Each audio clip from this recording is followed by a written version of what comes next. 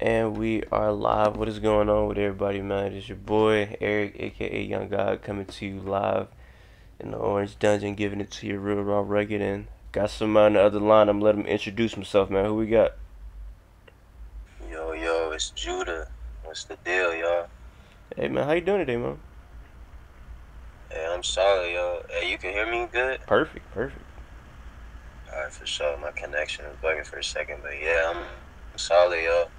It's a good day. It's looking like, altercations, yeah. Weather nice. I'm breathing. We up.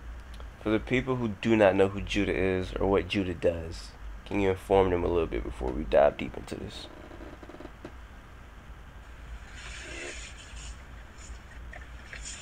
You Oh, hear? you said let me Yeah, yeah, inform? yeah. You, yeah. You, Oh, yeah. you explain it way better than I can.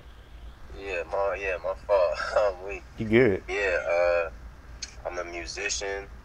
At the moment, I'm making a transfer from rapper to R&B, hip hop artist, whatever you want to call it. I sing now, is the bottom line.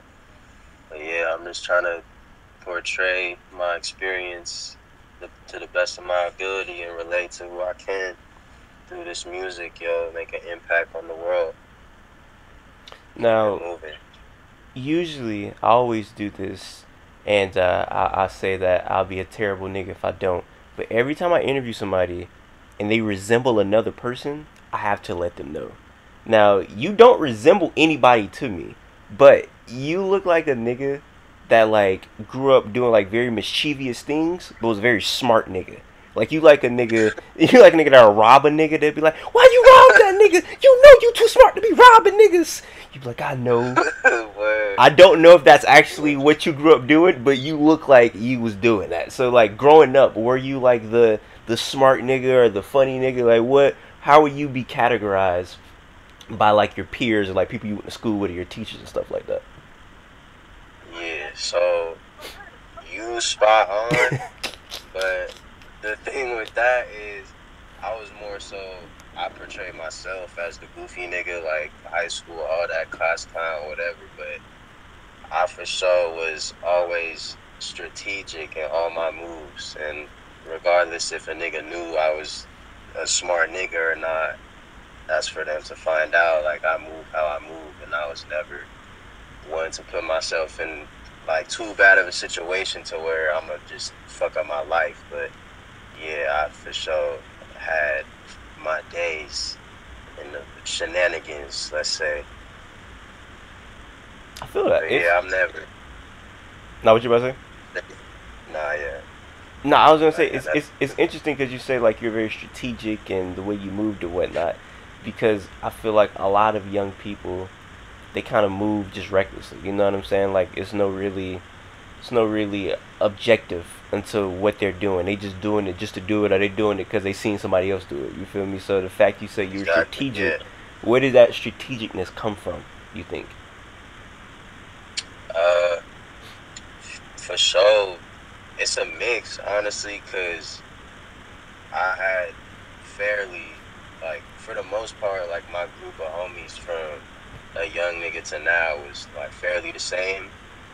And as a group, as a collective, we've always all had some type of common sense that was beyond the everyday person.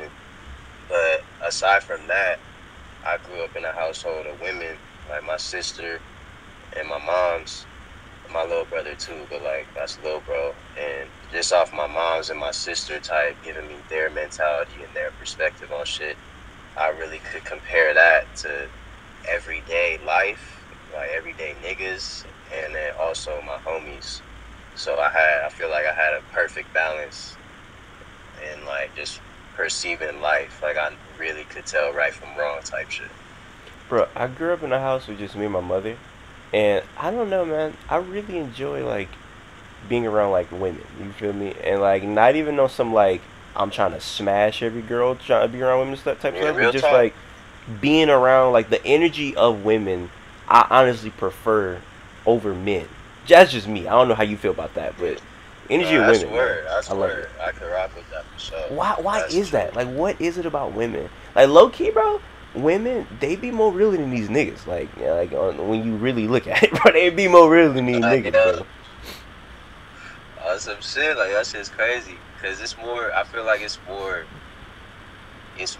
loving, I guess, in a sense of like niggas gonna be like it's also love for bros and shit, but we still gonna fuck around and like really keep it p like you a bitch type shit. Like I don't know, like it's really some more truth like from women, I guess. Like they gonna word it different, and it could be the same perspective, but we gonna hear it different just because it's coming from a woman. I also look at it, at least my like interactions with women and men. I feel like I could be myself more around women, just because men, a lot of niggas they just be like you might say something and nigga be like, nigga, what you like nigga, you weird, you on some weird gay shit. Yeah, It's like, all right, my nigga, you feel me? But when you around like a yeah, girl, I feel like at least for me, I could be more myself without like I don't know. It's like they're like more accepting and they're not like I don't know. Like you might say something to make a nigga insecure, but you say around a woman, they like, all right, cool. You feel me? Like, yeah, that's normal shit. So, exactly, yeah. yeah, Yeah, it's just shit like that. Like it's just more accepting. Like it's not really any commentary or nothing you gotta worry about. it's a fact. That's a perfect way to word it. You don't have to worry about any commentary. Niggas love to put a little stupid 2 cents in. Like I didn't ask you to put your stupid 2 cents into what I Yeah, just did, like my I'm nigga. trying to get mine off real quick. Like hold up. That's a fact. Hmm. And yeah, growing up in like L.A. or whatnot, like I was telling you, because we, like, for the people watching, me and him had like a 40-minute conversation. Solid guy. Before we You and start, who? huh? My fault. You cut. You You, said you and who? Cause you cut out for a second. oh, am I good now? You hear me? Yeah, yeah. Yeah, no, I was just saying, for the people listening right now, me and you had like a 40-minute conversation. Solid guy right here, first of all. So if you was willing to listen, if you was like trying to debate, do you want to listen to this nigga music? And you was like, damn, is this nigga a solid nigga or not a solid nigga? He's a solid nigga. That should sell you to listen to his music, man. I promise to you. And you growing up in LA, we talked about that a little bit on the phone. And I was saying that I went to LA as well. And when I went there, it's such an interesting atmosphere. At least where I was at, it felt very like fake and facetious. Like everybody there had on like a mask almost. So you growing up there, what is your experience in LA like? Do you agree with that? Do you know what I'm talking about, or is that just something that's normal to you? Yeah, I definitely agree with that, but it's not 100%. Like I would say I'm a prime example, but just like my group of homies that were from the same area, they were on the same shit as me for the most part, as far as just being genuine. Like it's just realizing that it is too many people on the earth in general, just on some facade, Yeah, like hidden agenda type shit. And that's not the move. Like, why move like that? You know what I'm saying? So I feel like yeah, it's kind of good to see like a chunk of people on that because you can understand that it's not it. Like, there's too many people on that, and it's just not. I don't know. It's just not healthy, honestly. Like, what do you gain from that? that's a fact, and I And feel you have like people understand that. and that's a fact, and I feel like you got the people that will have the mask on or whatever. Like you said, you might need those people because if you didn't see that, you wouldn't know how to deal with them people or how to really like maneuver around them type of niggas or whatnot.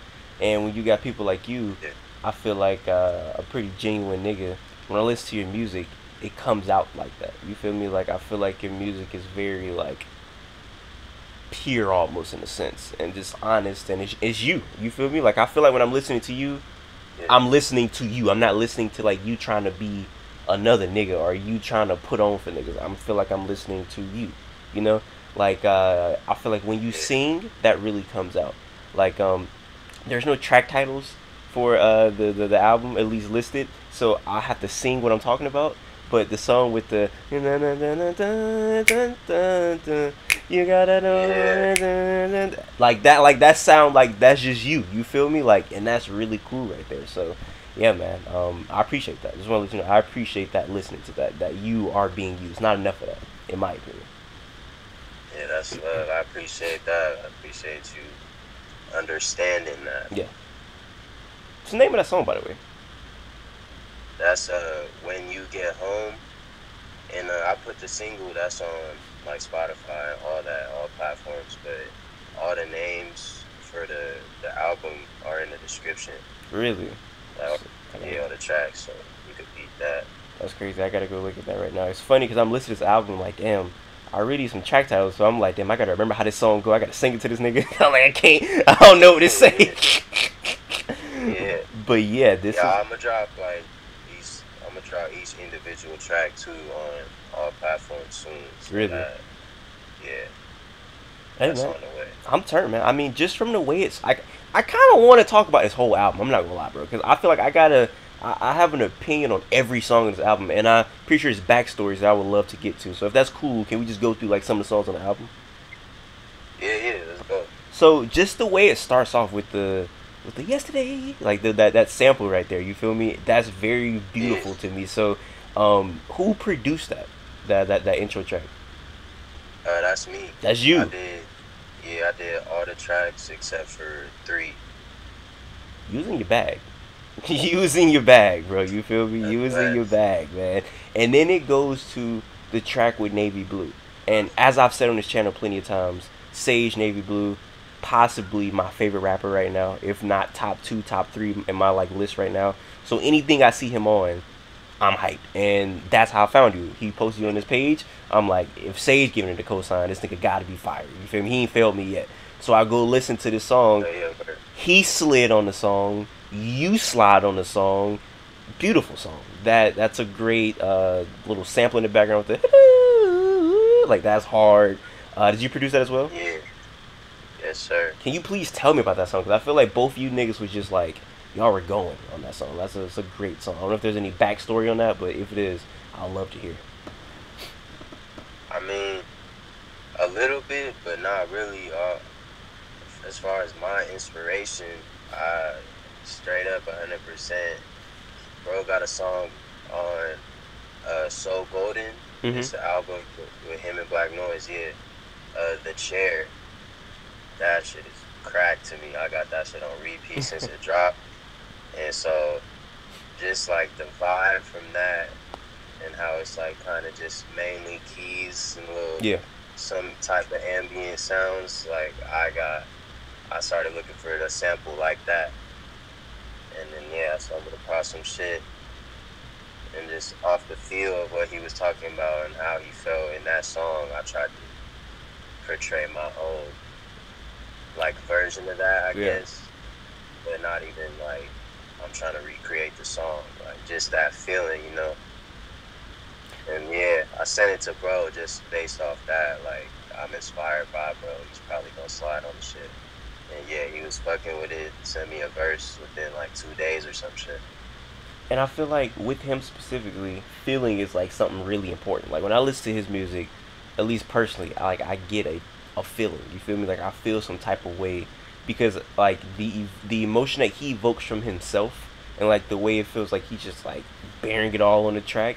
I could feel that. You know what I'm saying? So I feel like you got into that bag as well, where you put feeling all over that track. You feel me? And I thought it was pretty good. And the sample brought out more feeling. So that's just it's a 10 out of 10 song for me. You know, I love that song a lot, man. It's a really good song. Yeah, that's blessed. Yeah, that's a knock for sure. I appreciate that. It's a good song. And then one of my other favorite songs, like I said, can't pull it up right now because I'm on like mobile, and I don't know if you can even like pull up like the description on mobile right now, but freaking Yeah. the song where you was like rest in peace to Kobe, that song is hard, bro.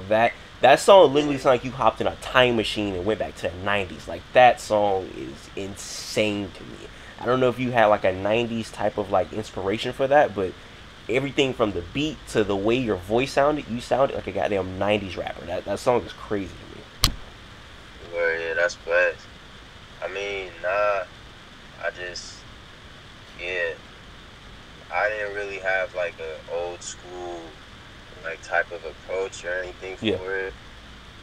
But yeah, I could definitely I understood like once it was over like mixing in and shit like that was that type feel. So I did re-record the verse to make it sound like more like strong, I guess. yeah. But yeah, this I don't know. I guess it's really mainly the emotion behind that song though, because that was definitely one of my favorite tracks, if not my favorite track on the project, and it's called 601 slash Hoop Dreams, and 601 is my homie. May he rest in peace. That was his number, Mm. and ever since passed, like that's just a number we celebrate. Yeah. And I stay seeing that number, especially since I started working on the project. I started seeing that shit like every day. So like I was just kind of, I don't know, I really was passionate about that song and just trying to portray like the feelings of like reminiscing, this nostalgia, because that shit is real necessary, especially in times like this. Like shit, it's a lot of like murder and shit going down, the wrong people dying, and it's Yeah. like where you gotta remember the good times.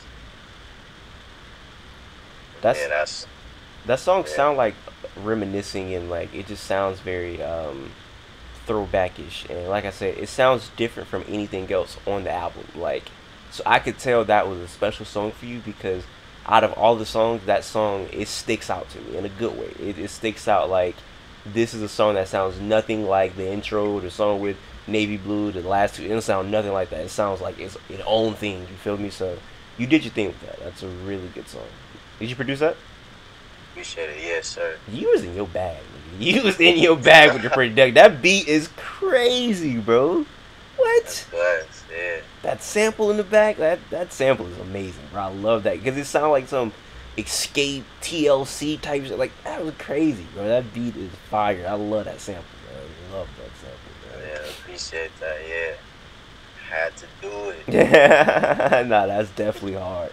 And also one of my favorite tracks is the last track, cause like I said, when you get into your like rapping, singing type bag, hard man. You feel me? So I don't know if there's anything, any like background on that last track. But that last track, you was super in your bag. I don't know what you was on, but you was wilding on that song. That song was hard.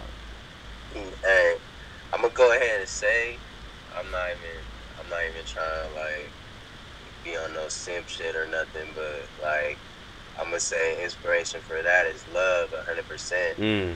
Cause this past, I got a girl. We've been dating like it's gonna be a year soon, and like she my first solid girl, Mm. I'll say. And uh, as far as being emotionally intact and aware, like she's really. I was in a fog at one point, like prior to meeting her, and that was real crazy. Like found myself like blacking out type shit, like on some wild shit, like not even knowing where I was at. Like yo, I don't know what the fuck life is. But once I met Shorty, like she really helped put shit in perspective for me and just helped me arrange and understand thoughts I was already having type Yeah. shit. And I could really process everything better. But yeah, it was just one day, like chilling with Shorties, like fuck it, I'm gonna write a song like about you type shit. And yeah, that was that. Hey, I made that shit in like 20 minutes. that's how you know you in love, man. When you look at it, I'm gonna write a song about your fine ass. You know what I'm saying? Like, that's how you. Some dead ass shit, like straight up. Yeah. That's hard, man. That song is like I said. I like the melodies you find. You feel me? Like the melodies on that song, it's like really cool. I mean, it was like that's hard to me. You feel me? Like I really fuck with that. So Yeah. yeah, man. Like I said, bro, you're a super talented guy. And when I heard this, I was like, bro, let me listen to more, like more of his music, to make sure this just ain't like a one and done thing. And I'm like, nah, he that nigga. You feel me? I'm like, he really got something. So I had to interview you, man, because you're really, really good at what you do, bro. So I mean, feel like I done said it about 30 million times, but I just want to reiterate for niggas who's watching, man. You're Blessed, really dude. good. You feel me, man? All blessed. And even when you rapping over other niggas beats, like damn, what's that one song? I wrote it down. The Keep a Watch. I think it's produced by Axel, if I'm not mistaken. Yeah. First of all, Shout out that to beat Alex. that Yeah. beat is crazy, and I appreciate y'all for Yeah, letting that shout beat out ride out for like 5 minutes after you start rapping, because I'm like, yo, I could let this beat ride out for an hour and I would get tired of it. That beat is crazy. Yeah, bro goes is crazy. Yeah. Should tap in with bro. Yeah, shout out to bro. But yeah, yeah, that's blessed. I gotta do it all the time. You feel me? Yeah. That beat is crazy, man. Shout out to him, man. And like I said, I listened to like the rest of your stuff or whatnot, and yo, you definitely are up to something. I really hope niggas watching this right now tap in and listen to you because I'm a fan. You feel me? So for whatever you got releasing next on, I'm there. You feel me? I'm right there. You feel me? So I'm waiting for it to come on streaming services. Any like timetable when it might drop on streaming services? um, I would say probably latest would probably be like first week of July Okay. for my album, right? Yeah, you're out. Yeah, yeah. I would say like first week of July is probably latest. So like within these next 3 weeks, it should be up. All right, man. Well, I'm tapped in. I don't want to keep it for too long. If you got anything else to say, let it be known. Yeah, I'm all good. Just appreciate you for tapping in with me, bro. Love, recognition, always appreciated. Hey, man. For people watching, I appreciate you guys. Go tap in with my boy Judah. Until next time, I say what I mean. I mean what I say. Haters gonna hate, players gonna play, and y'all holler at your boy.